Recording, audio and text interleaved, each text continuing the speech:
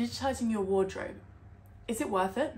So I digitised my entire wardrobe and been logging my clothes for around the last 6 months, and I'm here to give you my thoughts. Now first I want to mention there are lots of different apps out there to help you digitise your wardrobe. Some notable ones I've seen recently are Wearing, such as Hannah Witten showed in her video, Acloset, which with Wendy she did a video on.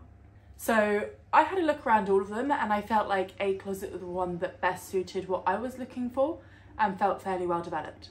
I liked the look and feel of the app and a lot of the key functionalities. So then I decided to upload all my clothes. This took me around a day with Acloset, inputting a lot of other details such as item names, categories, seasons, prices, brands.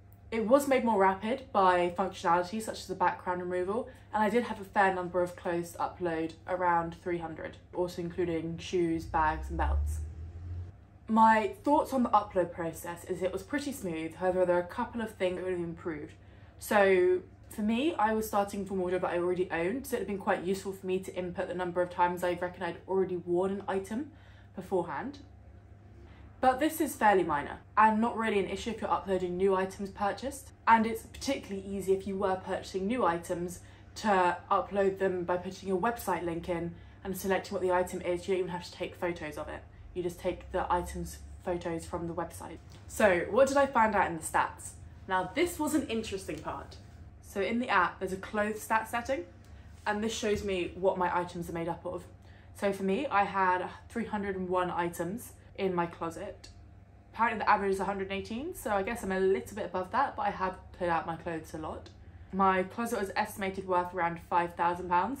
That seems like a lot, but bearing in mind this has probably been collected over most of my adult life, and a lot of these items were gifts, and I would still put the estimated amount in, along with some charity shop purchases. I probably sometimes over-egged it. In terms of what my wardrobe was comprised of, it was 47% tops, 14% dresses and 12% trousers. Within tops, had 140 tops, 42 dresses, 36 pants. That also includes kind of tracky bottoms, jeans and shorts, 24 pairs of shoes, 22 other items, that's scarves, belts and eyewear, so sunglasses, 19 items of outerwear, so that's kind of coats, blazers, cardigans, 10 bags, 5 skirts and 2 items of headwear. This kind of told me that I probably overdo it a little bit on the tops, but my personal style, that's where I like to vary things more than the bottoms. It also showed which brands I purchased from the most. So for me, this was Crew Clothing with 16 items, and H&M, again with 16 items. I then had a number from M&S, Primark, Fat Face, My Protein, Hollister, Nike, Gap, Great Plains, White Stuff, but actually they're not huge numbers, so I do actually have a huge variety of clothing brands, and I think this is because I do a lot of charity shopping, so some more vintage brands will come up. Then it also showed me a colour breakdown, and I think this was fairly telling as to my colour palette. I didn't have a lot of colour in here, so it was 24% black, 17% navy, then kind of neutral colours, so 9% white, 8% light grey, 7% dark grey, 4% beige, some blue, so really a good 2/3 of it is kind of all that typical neutral colour palette. But I did have some fun colours in there, so pink, turquoise, yellow, colourful, green, so a good variety. And this is quite interesting to see what is in my wardrobe and also maybe help me when shopping as to what my colour preferences are. Then the utilisation side was what appeared after I've been tracking my clothes for a bit. So after around 6 months, this was mainly over the winter, I found that I used around 62% of my winter closet. Now, some of the items that I uploaded, such as party wear, I put as being across all seasons, when actually maybe I'm more wear them in the spring and summer, so there might be a little bit of misclassification. And I think there's also an element of a lot of my scarves I classed as winter, and I definitely didn't wear all of them this winter, only a few. So that's potentially an area I could cut down on. Now this was quite useful to see in the section of hidden deep within my closet for items that I haven't yet worn, and it also showed items that have a high cost per wear, so where they're quite expensive but I haven't worn them that often. One thing I did notice here is with the issue that I mentioned previously, it meant that items I used to wear a lot, maybe don't wear quite as much this year, or I don't have a use for them right now, ended up having a really high cost per wear even though I wore them a lot previously. It also showed me what my most worn items were for the winter, and that was unsurprising. So my kind of regular trainers that I wear, my winter coat, some underlayers, my cycling jacket. It's only a minute, but there were other things I'd rather prioritise in my day, and if I forgot it after a few days, it was really hard for me to remember exactly what it was that I'd worn a few days prior. So one thing I'd really like to see improved on the utilisation stats was for items that haven't been worn. I would like to be able to see a lot more of them, and to either see or export all the items, their number of wears and cost per wear, just because I found it really hard to be able to sort easily the number of wears. So being able to have a filter to then show less than 5 wears or sort from lowest wears to highest wears would be really helpful for me to go through my closet and maybe pare it down a bit. So another thing that's interesting about the utilisation is you can actually see your outfit of the day calendar. And what this essentially looks like is pictures on every day of the main outfit that you wore. If you wear 2 outfits, so for me I often cycle, so I end up having my cycle outfit and then I watch what I actually wore at work, only one of them will show up, but you can easily see what items it is that you're wearing and if there's a particular pattern. Or something that I found was quite interesting is if I had been ill, I would basically just be wearing the same clothes for a couple of days or very slouchy clothes for a couple of days.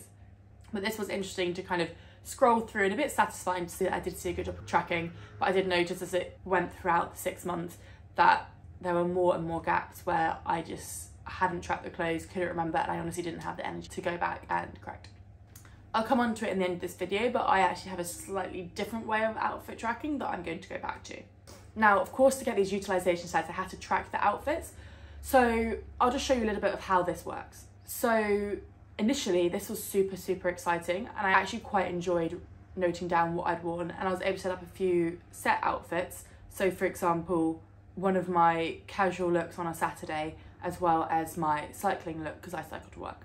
It probably took about 30 seconds to a minute, and honestly, after a while, this began to feel a bit like a chore.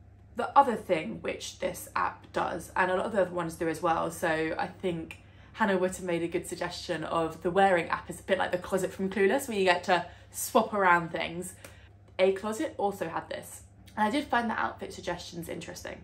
So it took my location and the weather to help make suitable suggestions for the weather. They were generally pretty good. I find that fairly nice items we paired together. And it did make me think about outfit combinations that I maybe wouldn't have thought of. And I do think this was actually pretty well done, and the pairings were generally good, but there was the occasion where something that I'd tracked that was maybe more pyjama or slouchy would be included in the outfit suggestions. It was fairly good, however, in letting you refresh it if you didn't like the suggestion, or being able to change the occasion. So for example, put casual, smart casual and formal, which is all based on how I initially input the clothes. You could also feedback saying if you liked it or didn't like it. However, I generally didn't find myself using this feature. And for me, it was more of a nice thing to occasionally look at rather than a core part of the app's offering. For myself, it could be something you, of course, are more interested in.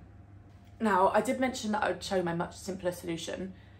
This is something that I've been doing for a number of years now, and is a method that I'm actually going back to because, spoiler, I don't think this app entirely works for me. And it's really simple. It's basically taking a hanger and a piece of paper. Now what I do is I have a colourful hanger or a slightly different hanger to the other hangers in my wardrobe, and I put it for myself on the far left-hand side.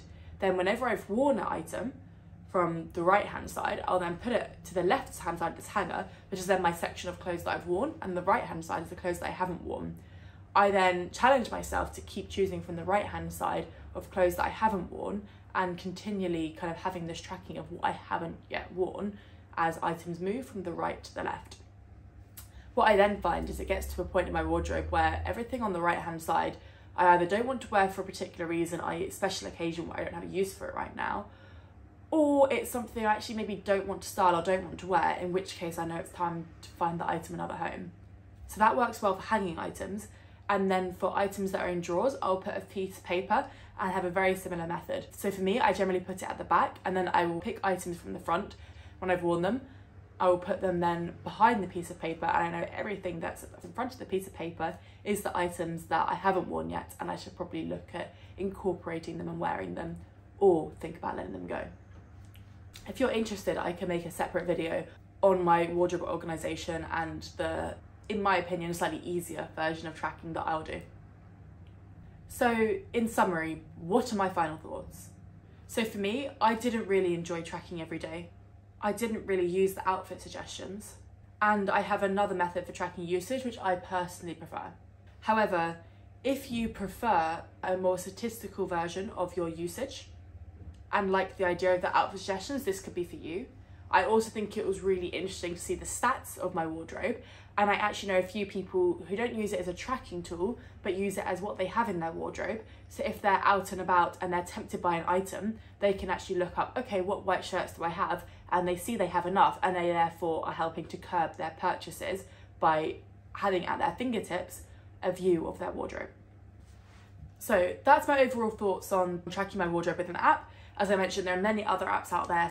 I hope you found this video useful, and if you do have any particular questions, do leave them down in the comments box below and I'll do my best to get back to you. Please do consider subscribing for other videos, and maybe if you have adopted one of these apps and you're thinking about how you could then begin to rehome some of your wardrobe, check out my video on how to sell on Vinted, which hopefully gives you a few tips and tricks on how to get started. See you soon!